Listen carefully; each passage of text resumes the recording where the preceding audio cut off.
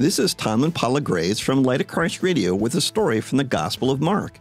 You're welcome to watch this video simply for the story, or you can use it as the basis of a small group study.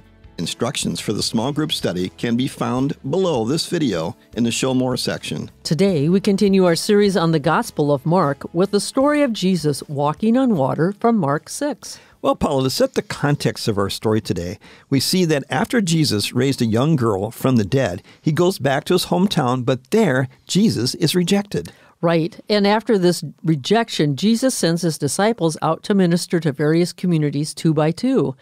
Now, they're excited when they return, but Jesus wants to give them some rest, so they attempt to go to a secluded spot.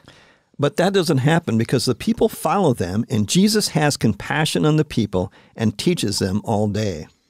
And at the end of the day, Jesus tells his disciples to feed the people. Well, they think that's impossible. But then he uses a boy's lunch to feed 5,000 men, plus women and children. And this brings us to a story from the Word of God. Immediately after this, Jesus insisted that his disciples get back into the boat and head across the lake to Bethsaida. Well, he sent the people home. After telling everyone goodbye, he went up to the hills to pray by himself. Late that night, the disciples were in the boat in the middle of the lake, and Jesus was alone on land. He saw that they were in serious trouble, rowing hard and struggling against the wind and the waves. So about 3 o'clock in the morning, Jesus came toward them walking on the water.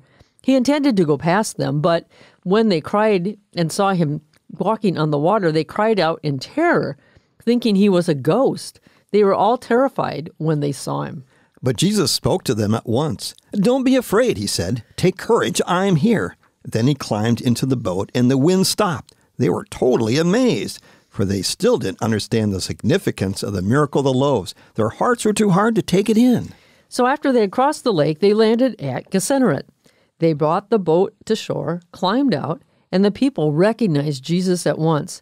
They ran throughout the whole area carrying sick people on mats to wherever they heard he was. Wherever he went, in villages, cities, or the countryside, they brought the sick to the marketplaces. They begged him to let the sick touch at least the fringe of his robe, and all who touched him were healed. And this is a story from the Word of God.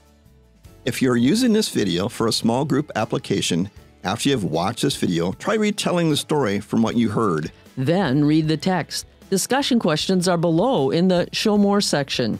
May this story help you on your journey of life. Be blessed.